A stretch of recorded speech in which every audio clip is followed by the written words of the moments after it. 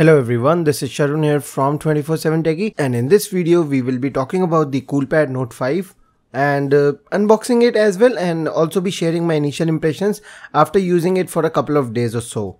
So first of all, a physical overview. At the back we can see the speaker Coolpad branding, and at the bottom side it is plastic, no metal. So metal is in the middle part. So it is metallic body and two sides plastic for the signals to pass through. At the top we have the camera, fingerprint sensor and a single LED flash, secondary noise cancelling microphone as well, but that part is again plastic. In the front we have the keys, but these are not backlit, and we have the display, which is a 5.5-inch Full HD screen. And at the top we have the camera sensor, the proximity sensor, the earpiece. So at the bottom we have the charging port with the primary noise cancelling microphone and a couple of screws. And the frame is plastic, only some part of the back is metallic. At the right of the phone we have the power rocker and the SIM card tray. And in the SIM card tray it is an hybrid SIM card slot. So the second SIM card slot is clearly over here, that it is an hybrid SIM card slot, and both the SIM supports voice over LTE, 4G, everything. And at the top we have the 3.5mm headphone jack, and at the left side we have the volume rockers. So volume rocker at one side, power button at the other side. And at the back I am just showing you this because the camera is protruding a little bit, but it is protruding, and fingerprint sensor does works pretty nicely, so no issues. So now coming to the box, we can clearly see this is the royal gold color, 11,000 rupees MRP, and the SAR values are also mentioned over here. These are the bands that are supported. All 4G LTE Indian bands are supported. And when we unbox the phone, we'll get a screen guard inside it. So we get a screen guard inside, a booklet as well, in which there are quick start guides and warranty settings and everything, and warranty, and a SIM ejector tool. In the power cord point of view, we have the normal cable, a good high quality cable, a decent pair of earphones as well, and a wall charger which comes in with 5 watts at 2 amp output. So no fast charging, but the phone does support fast charging. I'll show you that in the video further. So this is the phone, and the UI is pretty similar to what we have seen previously on Coolpad devices.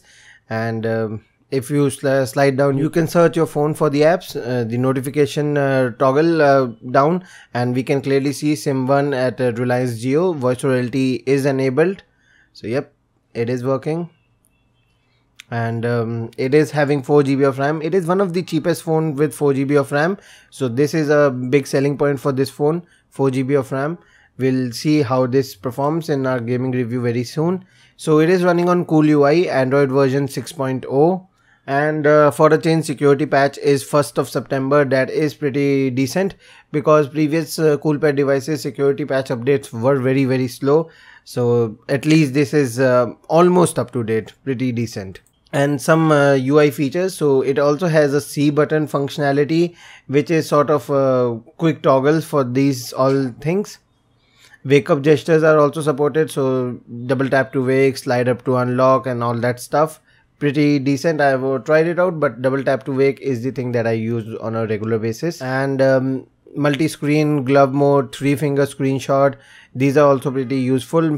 So multi-screen and 3-finger screenshot, I usually use it, and as winters are coming, most probably glove mode will also be used by some people. And this is a control center, so you also have a control center. So as we took out the notification toggle, there was no quick settings because the control center comes up like this.